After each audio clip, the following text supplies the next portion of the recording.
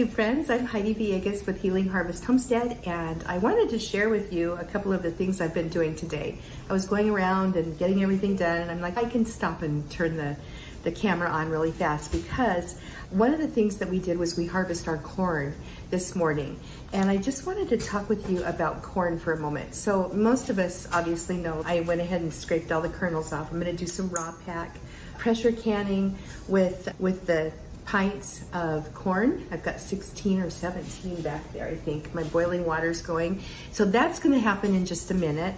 And then I'm going to ferment a quart of the corn, and I'll do another video on this maybe if I have the energy. and then we're going to use the rest of the corn and do some grilling tonight. But these are all things you can do with corn, but I wanted to talk with you really fast about corn silk. So this is the corn silk that I saved from the corn. And you can use the corn silk dried in herbal teas, or you can use it fresh. You can also powder it up and use it in capsules. And you're probably wondering, why would you want to use corn silk as an herbal medicine? So let's go ahead and talk about that really fast. And then I'll show you how to make a corn silk tincture. So corn silk and corn itself even, and the husks even, have been used for medicine for centuries, thousands and thousands of years, all over the world where it has been grown. That would include Europe, that includes America, South America, China, Turkey, a lot of different places. It's had some really nice medicinal uses. Native Americans here in our country used it for herbal medicine as well. Corn is a species of grass, so it just helps to draw the bees and the pollinators to the corn, so we get those big, beautiful cobs of corn. So for us though, corn silk serves a lot of other purposes, and it's just really a wonderful, easy herbal remedy to work with. If you're going to use corn silk from your fresh corn, if you grow it and you don't spray it, go for it. If you are buying your corn and you're husking your corn, be sure it's organic and it has not been sprayed. That's very important, because you don't want to be making a tincture with pesticides in it. Not a good idea. Let's go ahead and talk about some of the main functions or benefits of using corn silk as herbal medicine. In traditional Chinese medicine and with the Native Americans, it's been used to help with prostate issues. It's been used for helping with malaria and symptoms of malaria.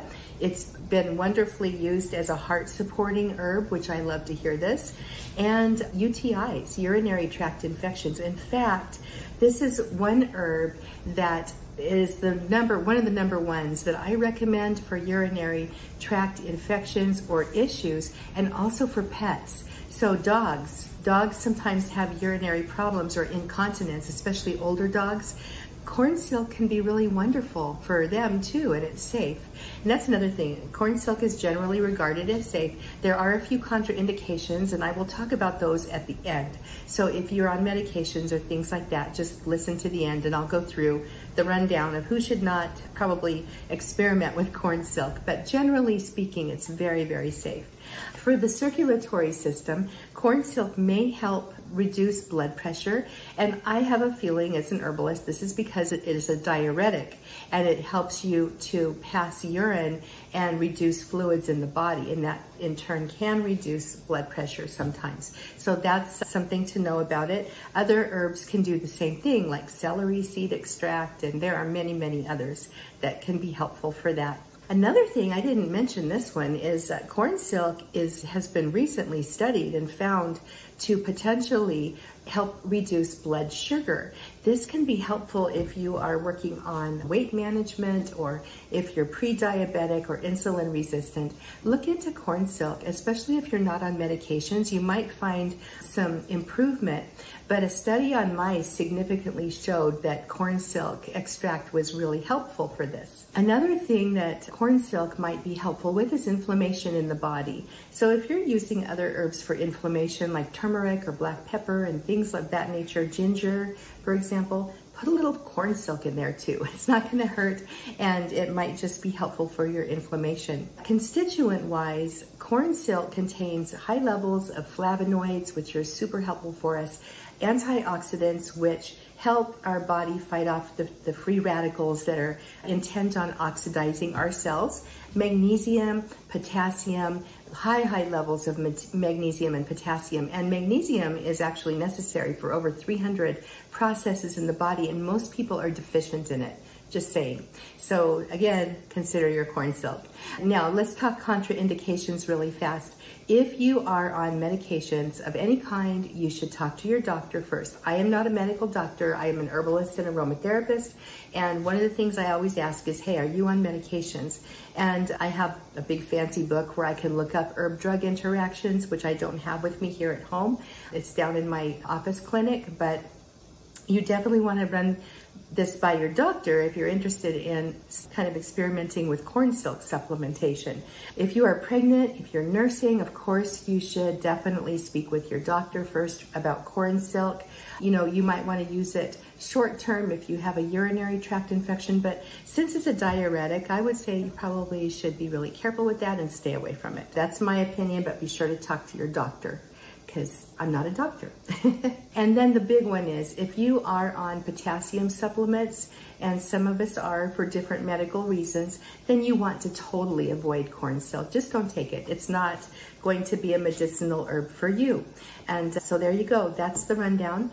To prepare the corn silk, again, I can lay this out and dry it. I've done that before, and then tincture it, or you can use it. It's really nice in herbal teas when it's dried. In fact, I am going to dry some of this because I just have so much of it.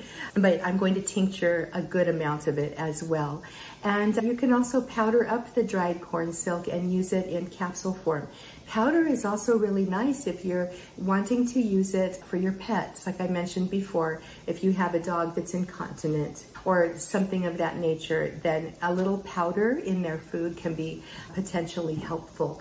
All right, so that is a little rundown on corn silk, and I am going to take my boiling water now and get it into my raw packs of corn and get them in the pressure canner, and I'm going to get this nice quart jar of kernels that I had too many kernels for the pressure canner, so I'm going to ferment these and make a delicious corn kernel ferment as well.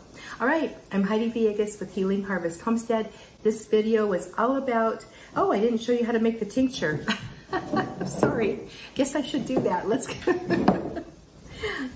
I'm hearing the water boiling back there, so I'm like, okay, I think I need to get going. So what I like to do is, this is fresh. I just actually took this off the corn cob, and I can dry this a little bit if I wanted to, and it would be fine, but I'm going to use a bit of a higher proof alcohol for it, so I'm not really too concerned about the water content or any moisture content in this. So I'm going to go ahead and just fill my jar, my quart jar here, about 3/4 of the way full. And maybe, yeah, that's probably going to be good right there. I'm going to have a lot to dry, I can see. That's wonderful. And then I'm going to use a 151 proof alcohol, and I'm going to fill it to within 1 inch of the top.